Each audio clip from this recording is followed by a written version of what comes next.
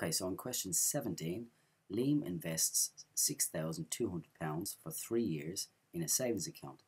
He gets 2.5% per annum compound interest. So £6,200 for 3 years, 2.5% per annum, which is per year, compound interest. And compound interest is where you get interest on the interest. How much would he have in his savings account at the end of the 3 years? So we can use a formula. If you know the formula, it's fairly straightforward. The amount is equal to the principal, which is what you invest, multiplied by 1 plus r, which is the rate, to the power of n, the number of years. So the principal is 6,200.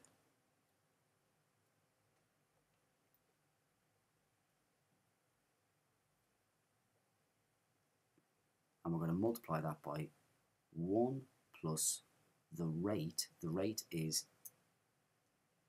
2.5%. And we give that as a decimal, 0.025.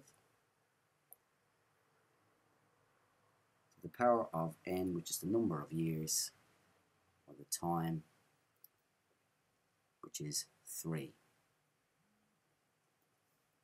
So, taking out the calculator, 6,200 multiplied by 1 plus 0.025 to the power of n, which is 3,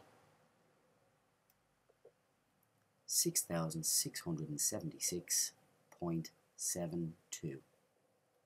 6676.72.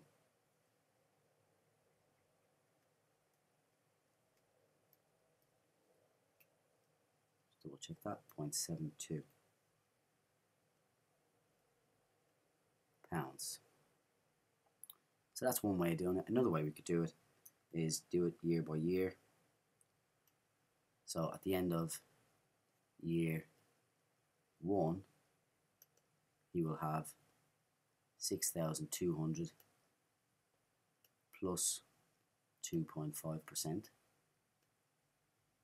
which is going to equal 6,200 multiplied by 1.025.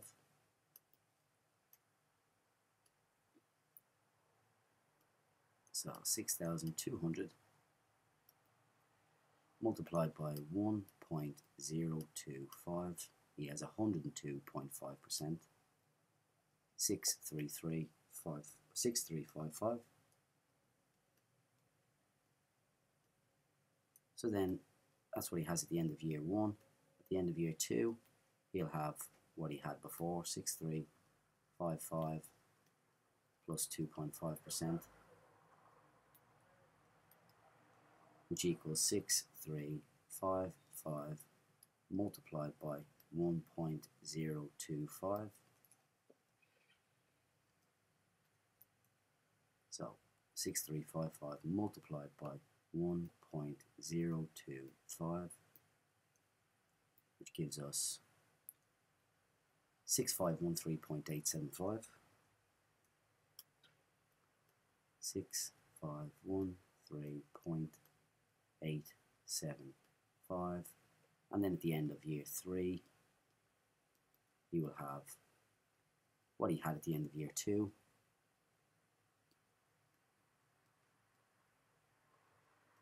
plus 2.5%, which equals 6513 multiplied by 1.025.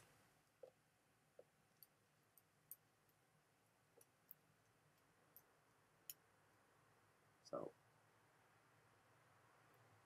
multiply that by 1.025, and we get 6839.57.